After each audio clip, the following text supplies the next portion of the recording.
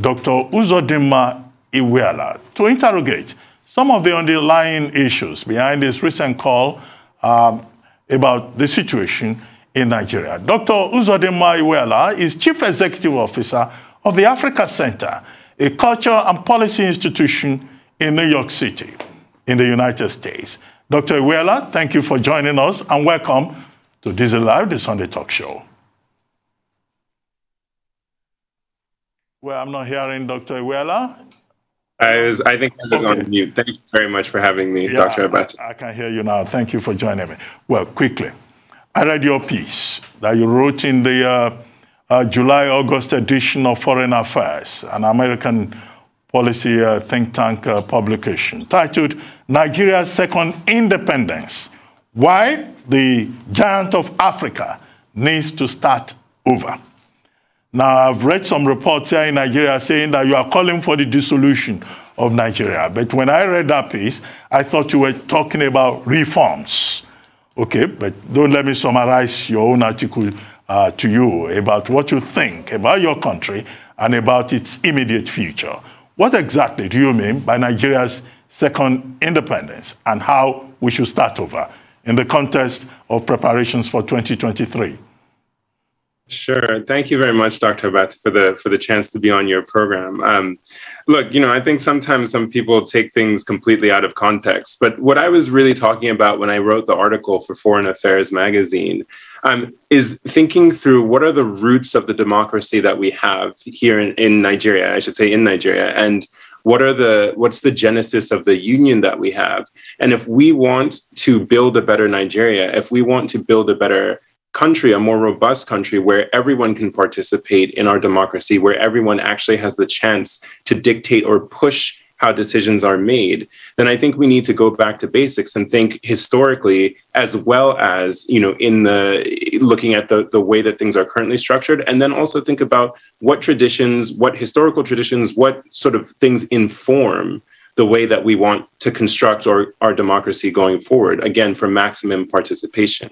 That's what the article really takes a look at. So I dive deep into the history, how Nigeria's democracy actually comes out of a colonial presence, both in terms of resistance and in terms of its actual drawing on so many of the colonial structures from before, and then look at how that has informed the way that our democracy is shaped presently, and then think a little bit about how we can actually change things, I think, drawing in very much on a younger generation of people to push a new kind of democracy, very much locally grown and forward-looking for the future.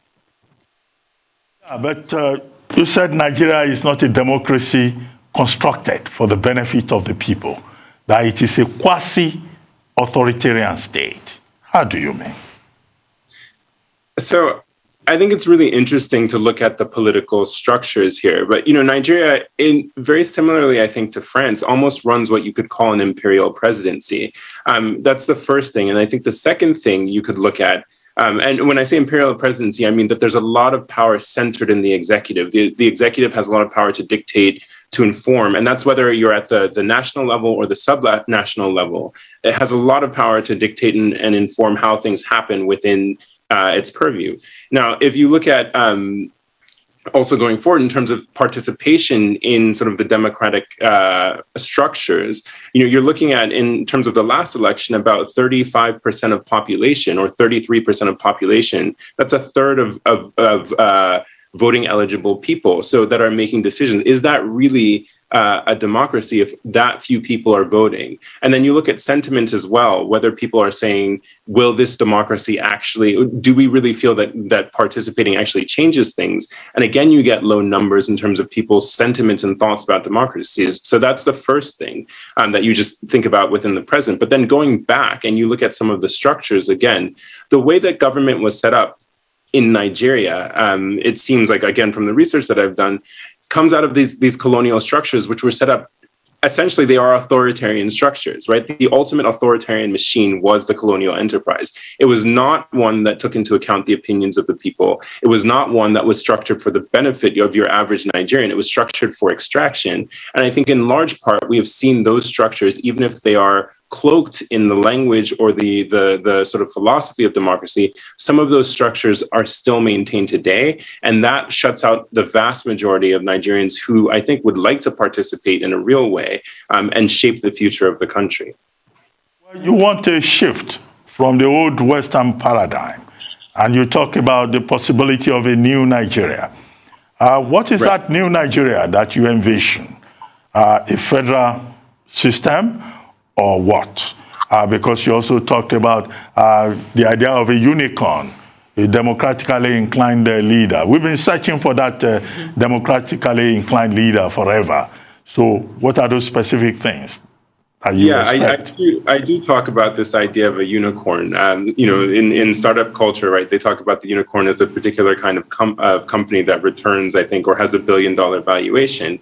And we can think about the unicorn in the political sense as that person who is the one singular figure, the hero, I think, that we're all looking for. We're looking for someone to take Nigeria on a hero's journey, one person to bear the burdens for all of us as Nigerian citizens, whether we're in Nigeria or in the diaspora, and make Nigeria, transform Nigeria. And what I'm saying is that there is no one person who is perfect enough to be able to do that, who has the command and control and the ability to appeal to everyone popularly, but at the same time to make the tough decisions necessary to transform the country. And so if you're searching for that kind of person, you'll be searching forever. And meanwhile, the structures of government will disintegrate around you. And I think that's what we've seen. So rather than that, I think you need to take a hardcore look at those structures and see how can we enhance some of these structures, change some of the structures where necessary, to make it possible so that it's not just one person. It's not the hero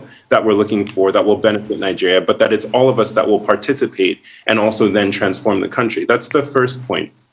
I think the second part of your question, just to answer that, is really, in a sense, should we be looking to take some of these models? We talk about federal this or confederation that.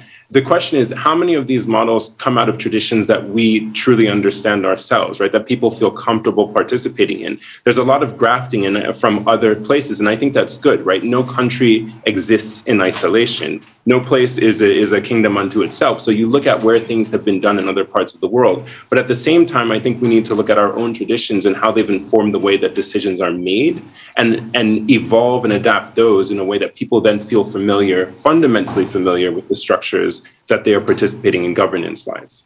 In practical terms, in your article, you were recommending that voting age should be reduced to 16. Well, here in Nigeria, you live in the United States, but here in Nigeria, a 16-year-old will still be considered a child, and Sure. The Constitution says the age of consent is 18. You want 50% affirmative action for women, which is okay. And then you condemn the geriatric rule. But you talked about our tradition, what fits into our system. But here it's considered, old age is considered synonymous with wisdom. Do you think that these are practical ideas and whether that will solve a problem? Because somebody was saying the other day that even young people in Nigeria are the ones doing 419. It's not that it's not automatic that they are better than those you refer to as geriatrics. Right. Let me tackle those one by one. And I'll start with the last one first by saying that I have ultimate respect for our elders. There's so much wisdom that comes from those who have gone before us, who've experienced the world before us, and there's so much to learn from them. So let me put that point out there. I'll come back to that. The second thing I want to tackle is the idea of 50% affirmative action for women. I don't think that this should even be a question or a thing. 50%, in fact, slightly over 50% of our population, I think, in Nigeria are women. And how can you claim that you have a democracy if those folks are not actually represented in full force in government, right? So again, I should say that this is not a Nigeria-specific problem. This is a global problem, right? Where patriarchal structures try to shut women out of their ability to participate in actual governance. So it's not Nigeria-specific, but I think if we're really thinking about what democracy means, you can't run a democracy where 50% of the population doesn't have a say. I think right now we're looking at 7 or so ministers that are women. We're looking at, 7 or so, or maybe 8 senators that are women.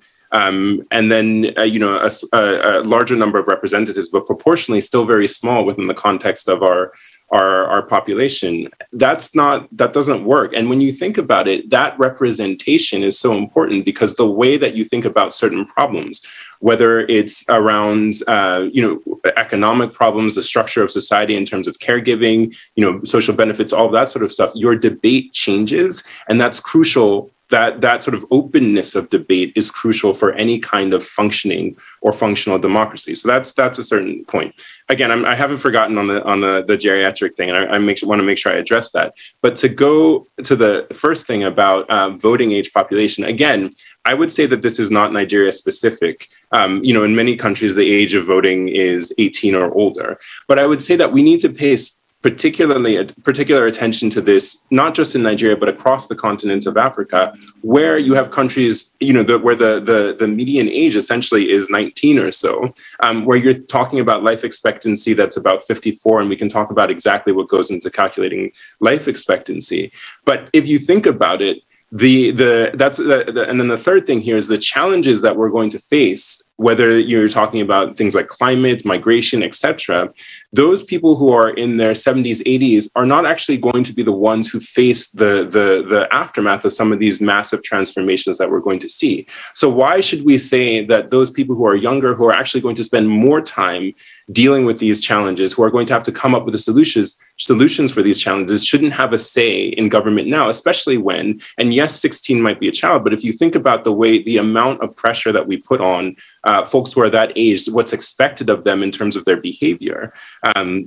So many 16-year-olds, younger folks in Nigeria across the country are expected to take on adult tasks. Why should we not have those people then and trust that set of people with the way that, with participation in democracy and also governance? So and I believe very strongly in that, again, not just in Nigeria, but around the world. You can't have people who are not going to be here in the next 5, 10, 15 years, making decisions that might disrupt the lives of people who will be here for a good 70 years or so. That doesn't seem fair to me and doesn't seem very democratic.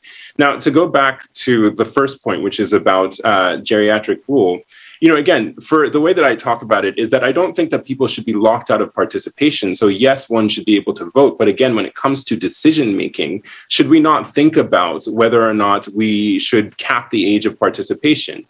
I do not believe, as much as I respect our elders, I don't necessarily believe that age and wisdom are synonymous. And I think that's across the board, nor do I believe that youth and open-mindedness are synonymous. I think, it is an individual thing, but, at the same time, I think we need to take a look at, again, that major question of who is making decisions for who. And, if you look at the track record over the last, X years or so, I don't necessarily know that with an older crop of leaders, we've necessarily made the wise decisions that will benefit the youth of Nigeria or, again, across the continent. So you can't have, whether in Nigeria or the United States or wherever, you can't have a whole set of people shaping the world for them so that they have the most luxurious or beneficial 10, 15 years left in terms of their lives, at the expense of the person who's going to now have to deal with that for, 40, 50, 60, 70 years. It just doesn't seem to work for me. And that's why I argue that you should lower the voting age, increase the number of younger people who are participating in the democracy.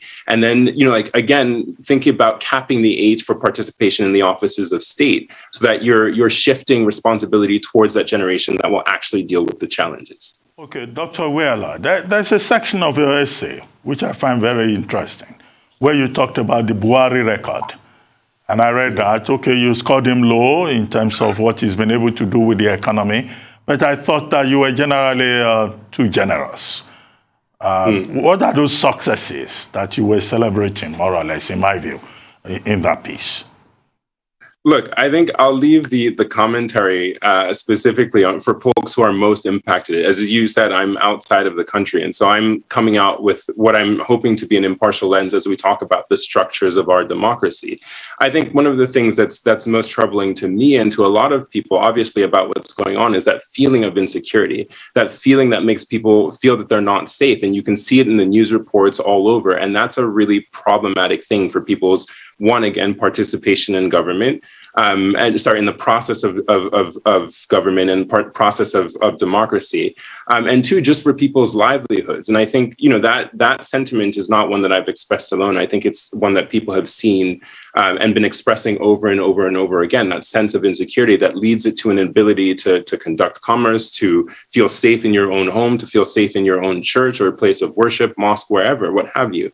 I think that's a really, really big problem. And that's something that we need to really sit down and think about, not just now, but as we go forward into, thinking about who becomes or who holds office in Nigeria going forward. How do we hold people accountable? How do we get them to understand that one of the primary things that we need as Nigerians, whether you're in the country or as you're a diaspora person looking out and having to talk about your country to people outside, how do we make sure that we feel safe, number one? The second part about this is how do we then ensure that people from outside take a look at the country and have a positive image of what it is that we're doing. You can't, again, project a negative image and then expect things to change, for business, for economics, for travel, all that sort of stuff.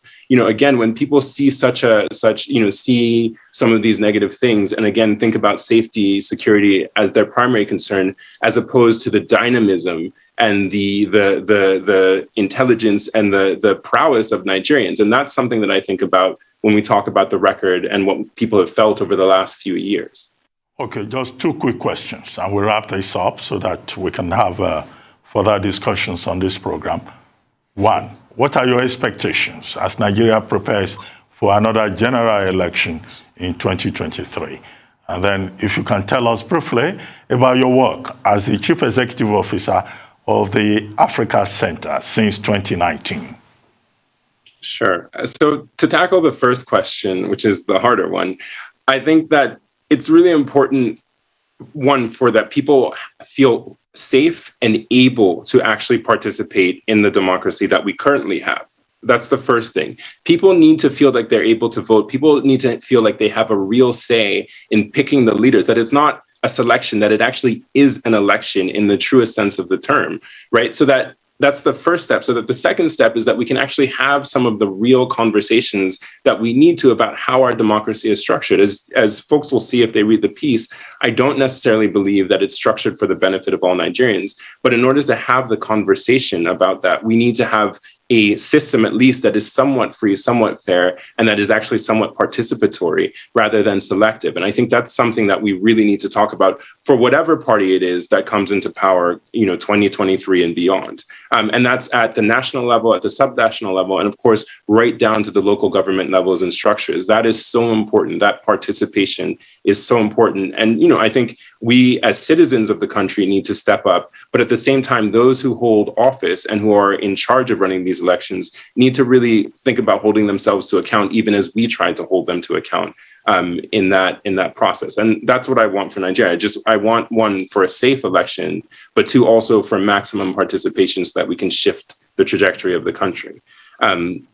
Then in terms of what we do at the Africa Center, to tackle your second question, we're a multidisciplinary institution that's really focused on trying to transform the narrative around the continent of Africa, its people, its diaspora. It's really about having those conversations that show the complexity of who we are as Africans, whether we're Nigerians, Ethiopians, Kenyans, Gabonese, whatever, and the contributions that we have made that often go ignored to the world at large. Africa has been central. The continent and its people have been central to so much of what is happening, and yet we're pushed to the side, whether we're talking about the economic development of other places because of resources that were extracted, both human and otherwise material, whether it's philosophically, what we've done, whether it's scientifically, so many of those things have been pushed to the background. And yet the world would not function without us. And that's what our center is here, both to push and also to celebrate. And that's something that we need the participation of all people, whether we're in Nigeria or across the continent, just bringing ideas to the fore, bringing their thoughts, their comments, their discussions, visions for the future of our continent in our various countries. And also, much, much more importantly, raising our voices as some of our entertainers, as some of our sports figures, some of our politicians have done to the world stage, so that we can really transform the discussion about who we are and show our true brilliance. Well, thank you very much, Dr. Uzo Iweala. I know you're also a novelist, but today is not about literature. Okay? But I've been privileged to have read Beast of No Nation. Well, thank you very much indeed for joining us.